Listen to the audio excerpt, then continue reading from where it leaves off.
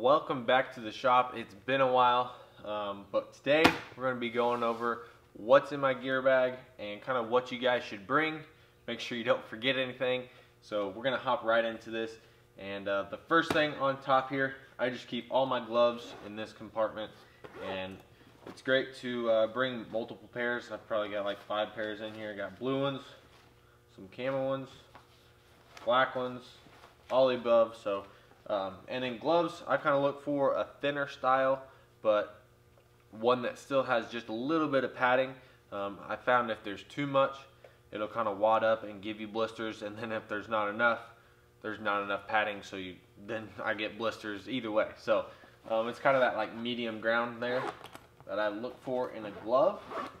And then moving on to the big compartment here, unzip it, and we got everything else. So I'll just go ahead and start up here in the kind of upper zipper, and I keep it just like a first aid bag in here, and coming down from that, and in the first aid bag I just use the tape, and really that's about it that I like to use. And then obviously there's band-aids and whatnot, but the tape I just use like before a race. If I know there's a chance I'm going to get a blister, I'll just like tape that spot on my hand, and then usually I'm good to go. And then over here, I like to keep a bag with a rain jacket in it. So rainy day, you never know when the rain's going to come. If you're at the track, then you got a rain jacket. So zip that back up, and first thing on top here is a chest protector. And I run a chest protector just because, why not? I've ran one like my whole life and don't really notice it when I have one on. So I've always ran one. Some people don't. They think they're uncomfortable. Restrict them. Kind of personal preference on all this stuff, honestly. But I do run one, and it is the Fly certified. I don't know. I think it's like the only one they make. But anyway, definitely a chest protector helps with the roost, and then if you crash, not going to get a stick in your stomach or bars or whatever. So definitely a good option here. No complaints. And then hydration pack for riding in the woods, hare scrambles, trail riding. Definitely recommend a hydration pack of really any kind. But this one here, it's nice just because it like hugs you so tight and doesn't bounce around. So that's kind of why I like this one. Just pretty simple. And then I got the GoPro mount on there, so get all the footage for you guys. Moving on, always bring a towel, and it's always super nice after the race. You're not stuck all muddy. You don't have to wipe your face down with your sweaty gear you just took off. You can grab your towel here, wipe down, get nice and clean, and so that's always super nice. And then you can clean your helmet with it, whatever. And then just regular jersey pants here, wearing some Fly stuff. Pants, same thing, Fly. And then I always wear an undershirt, so I can wear my chest protector under my jersey. So undershirt, chest protector, jersey, just so I don't rub those nips raw and everything like that. But just regular, like whatever, undershirt, athletic undershirt. And then the socks, they're always just about inside out, and I don't know why, but I always wear these super long socks, and they come up like all the way to your like waist almost, and that's just because I don't like my knee braces rubbing on my legs. So if you have them all the way up, then you don't have to worry about your knee braces rubbing. And Fly makes them. I know a whole bunch of other companies make them, but anyway, the long socks are super nice.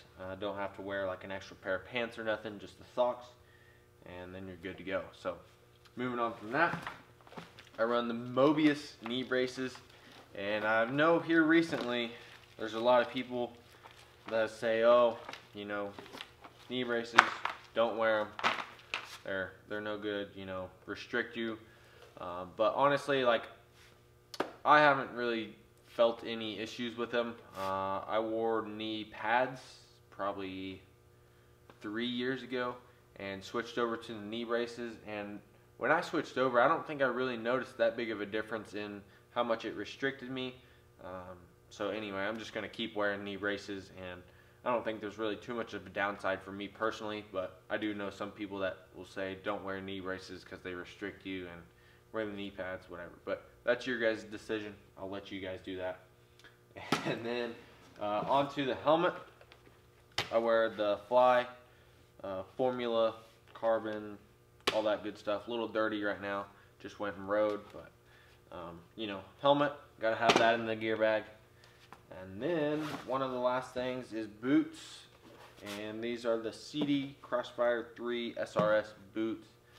They have like a pivot on the ankle, so your ankle can pivot pretty well, and then it won't like hyperextend. So definitely boots, good option. I just want to take a quick pause and talk about a few things in this video here. Really, kind of these three things, I guess. Boots, helmet, and knee braces if you decide to wear those. And that is just, when you guys are buying this stuff and looking for gear and everything, I know you're on a budget and you only got this much money to spend, but do not cheap out on especially the boots and the helmet.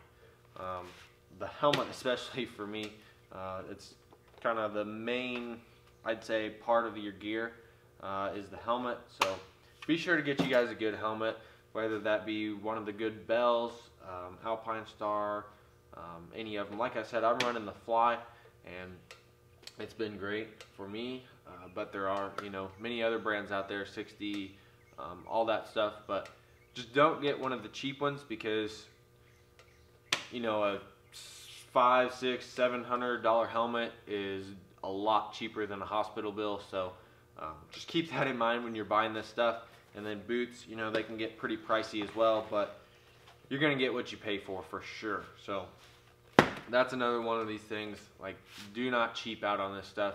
It will save you in the long run, and you'll be happy you have it for sure. So get the good stuff, and that's all about it. Let's get back into the video. Flip this back over, and I'll bring up the goggles. So I got one case of goggles and two, and the reason I do that is just to keep it more organized, and that way I could probably fit all this stuff into one bag, but it would be super crammed, and it's just a lot easier doing it this way. So in this box, I just keep my roll-offs, and then kind of all the accessories like lenses, extra tear-offs, roll-off system. Pretty much this is like my rain goggles, I guess you could say here. But yeah, got some roll-offs, and then everything else that you need to prep goggles in that bag, or in that box.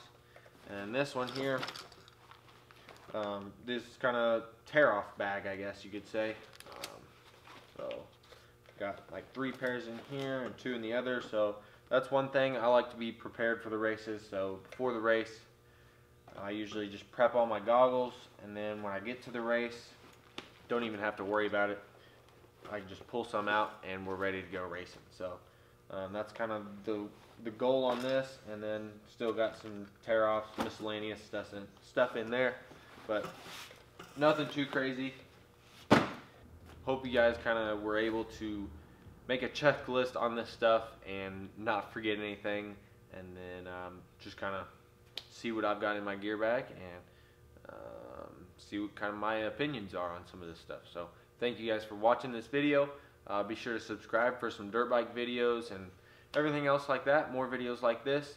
Let me know what you guys think in the comments, and we'll see you guys in the next video.